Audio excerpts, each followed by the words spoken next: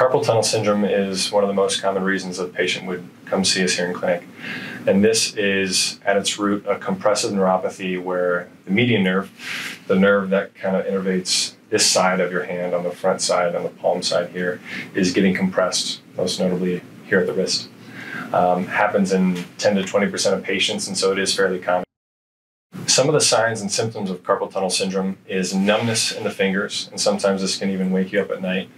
It's on the palmar side of your hand, more so on these digits near your thumb. Sometimes it's worse with overuse. And again, some of the most notable symptoms are having it wake you up at night and feeling like you need to shake out your hand or wrist. The different treatment options for carpal tunnel syndrome revolve around bracing. And again, this is mostly bracing that you wear at night.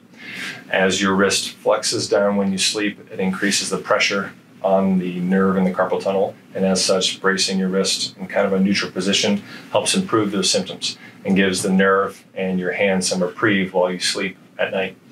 In addition to that, sometimes a steroid injection can be beneficial, but this is different per each patient and worth a good discussion. If the patient fails these conservative options, oftentimes we then can proceed to surgery, which does fairly well, and is in fact the most common surgery that a hand surgeon does on a regular basis. If we fail conservative management and end up deciding as a team that we'd like to proceed with surgery, usually it is about a 4 or 5 day period where you have a dressing in place post-operatively. Afterwards, you can take the dressing off and wash your hand normal and shower normal, but would stop you from doing really heavy lifting for about 2 weeks. After surgery, we just need the skin to heal, so as long as we're delicate enough that we're not causing issues there, patients should do excellent. At 2 weeks, that's when you'd see me post-operatively, and we can remove any sutures if necessary.